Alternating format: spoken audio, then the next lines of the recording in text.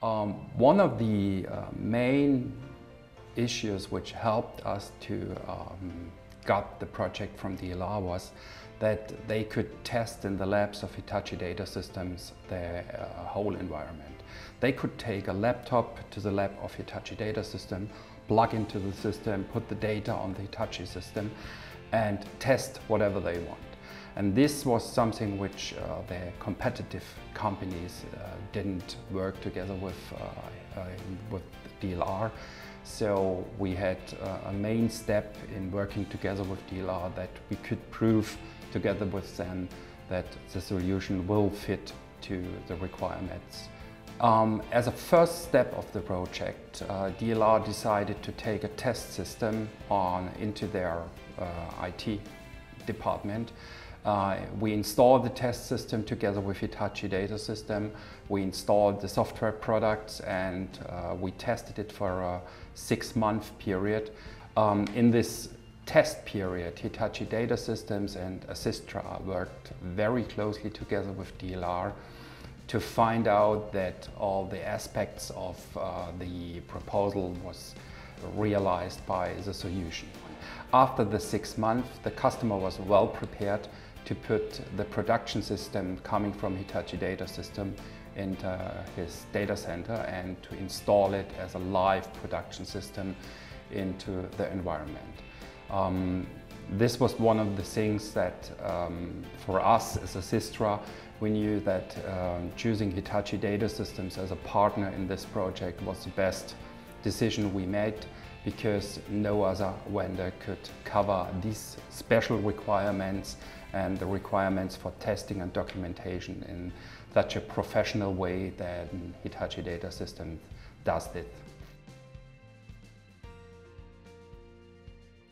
Hello, my name is Salman Malik and I'm the account manager at Hitachi Data Systems in Germany, responsible for the DLR project.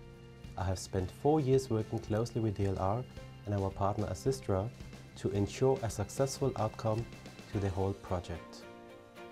The test installation we provided comprised of the cluster of 2 Hitachi NAS heads with an Hitachi adaptable modular storage unit. This was set up to operate in tandem with the existing DLR system in order to win the trust of the DLR team and make it possible for them to do the testing thoroughly. At the heart of the main installation is a HNAS cluster based on a Hitachi NAS platform. These systems provide disaster recovery sync cluster functionality. The solution also includes 2 Hitachi Universal Storage Platform VMs.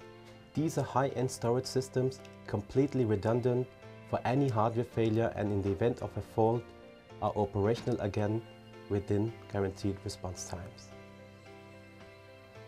The system not only delivers the stability required by DLR, but also, if necessary, other functionalities such as storage virtualization and dynamic provisioning to help future-proof the system.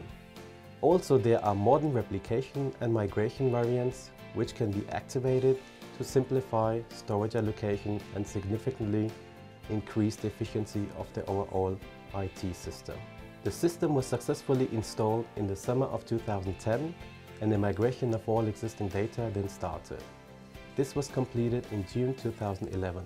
Since the initial installation in 2010, all new data coming from the International Space Station has been stored on the system and everything is working well. The DLR team are very satisfied with the result. The decision to award the contract in favor to Hitachi Data System was made by ESA in 2009 in conjunction with Astrium, a subsidiary of the EADS, the European Aeronautical, Defence and Space Company. The technology of the Hitachi system, as well as the competence of the teams of Hitachi and Assistra, were an important point for the decision-making process for us. We were impressed about the competence during the discussions in the decision-making process of both HDS and Assistra. They helped us a lot in finding the right solution and making the specification of the new storage system. In 2009, Hitachi Data System and Assistra took over the planning for the new storage system. The biggest challenge during the migration process was to get it into the 24/7 schedule of the Columbus module and of course of the International Space Station. Since we already had a test system from HTS and we knew these teams before, I was very sure I can rely on them for the final migration of the system.